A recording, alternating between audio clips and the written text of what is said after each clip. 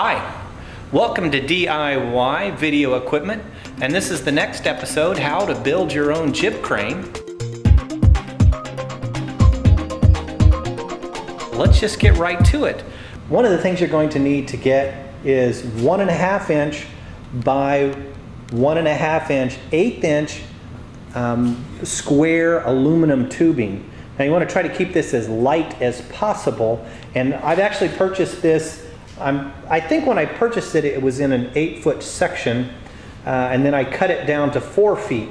The reason why I cut it down to 4 feet is that I wanted to be able to transport it in the 8-foot length that gets a little bit heavy. The other thing that you're going to see right here, these are 12 inch, or actually this one here is 11 3/4 by 1.5 inches by 1/8 inch wide aluminum plating. You can see all of the bolts that have screwed in there, and right here where the two come together, that's the splicing. Now I am going to go to a larger, so I'm going to add another 4 feet to that, but once I add that, I'll just be able to splice on another one of these pieces. Now there are 2 rows, top and bottom. You can go to your local metal store. You won't find this at Lowe's or Home Depot or any place like that, but just go to your local metal supplier and they should be able to supply that or get it in for you. The next little piece that we really want to talk about are how these ends are made. And what you're going to see is these are also aluminum. These are 2.5 by 2.5 angle aluminum. And what I've ended up doing was taking 2 pieces, top and bottom, and bolted those through. And so this then allows for this straight plate here. And then I've taken another 2 by 2 or 2.5 by 2.5 aluminum and bolted those two together. Now I've used kind of a hex and a locking nut back here. By putting that plate there, then it also allows for me to put on this handle that actually does 2 things. It works as a handle and also to hold the weights. And as you can see from up underneath here, I've just got some lock washers or lock nuts to hold this piece of galvanized pipe. That is about 18 inches. And what you'll end up doing is setting your weights up against here, and it'll allow for a good handle. Now I'm going to travel all the way down here to the other end, and it's the same type of configuration too. We've got the 2.5 by 2.5 bolted through, and then for this one we've done 2 things. One, I've done the same thing here. I did round off these corners and then also rounded them off on the other side too, and attached those bolts. Now the one thing that I did do, you see this nut here, is underneath I've got this door stopper, and that allows when the unit comes down onto the ground, it gives us something, a little rubber to stop it with. The other part is you're going to need a head for your camera.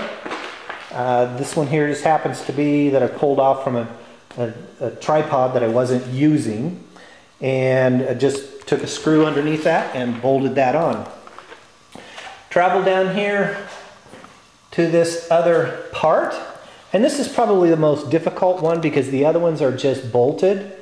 And I do want to tell you that there are thrust bearings that go right in here. Thrust bearings, I'll put a picture up, show you what they are. They're little bearings that they're almost kind of like washer bearings that set in there. This has got to be one of the more difficult pieces. I had the metal, and this is all steel here, but I had the metal company take and cut a piece of 8 by 8 steel, and I actually did 2 pieces. And the reason why I did 2 pieces, because this is how I first had this set up. I used one of these Lazy Susans to sit underneath. You can see some of the holes that were drilled in there. I really didn't like how the unit was unstable, so my second round, or version 2.0, I took that off. But with the bar, I took and tapped, drilled into the steel, tapped a few holes, and then took an Allen wrench bolt and bolted those inside there, and that gives me some firm a firm base to put on the top of the video display. And I've got an air compressor and a grinding wheel, and I took and just cut off the corners and then smoothed that around to make it circular. It really doesn't need to be it doesn't need to be circular. Actually can be smaller than that if you use the new methodology. The other piece, there's two in this tower, and I did weld. This is the only welding part on here. You need to make sure that is cut very straight, and this is 1.5 inch by 3/4 inch steel, and it's hollow steel. And I did find some little plate steel that I took and put on top and welded that, and then trimmed it off really nice. Painted it black. You do have to make it so that it is the width of these two pieces here. You can kind of see the thrust bearing down in there, but then that's what allows it to move up and down. So I'm going to go ahead and set this down. This unit is actually finished with the exception of, and once we get it all together, I'll actually show you. But another piece that you're going to need, this is a 3/4 inch, and as I measure this, it is 4.5 inches. This is just a bolt, and this is what bolts the piece down onto its stack that it rides on. We'll talk a little bit more about that.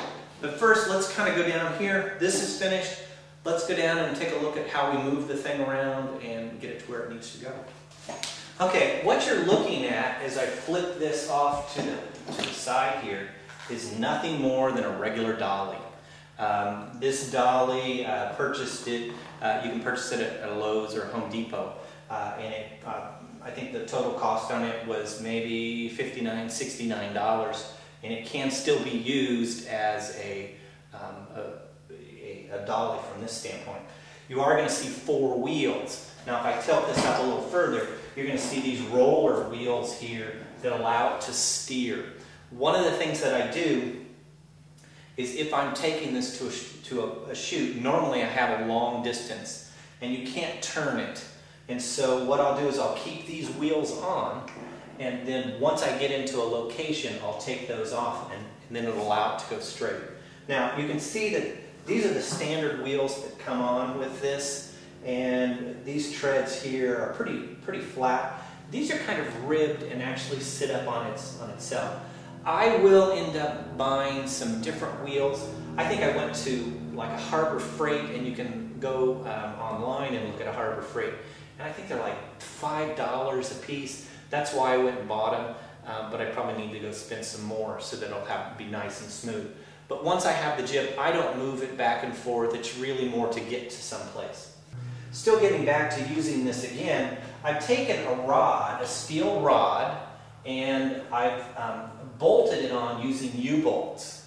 And that allows me to take this part on and off, and as you've seen from some of the other episodes, that I've always got to take this back to the original, so I've got to take it back to using it as a dolly. But it does work as a real nice dolly with even the platform on it. Now the platform's a little different story. I actually went out and I purchased a good piece of wood. This is actually, I'm not sure how many, well there's about 6 ply, and it's finished off with a poplar. Very smooth. You could actually get a piece of just plywood, but I wanted it to stay consistent, and I wanted it to stay so that I could always use it and it wouldn't warp on me. Now this is a 2 foot wide, 24 inches by 36 inch. I think you buy it a little bit bigger and cut it down. It's normally 4. And what I've done is right in here, I was able just to sink bolts into a steel plate. But then here, I actually had to put a U-bolt in and countersink on the top.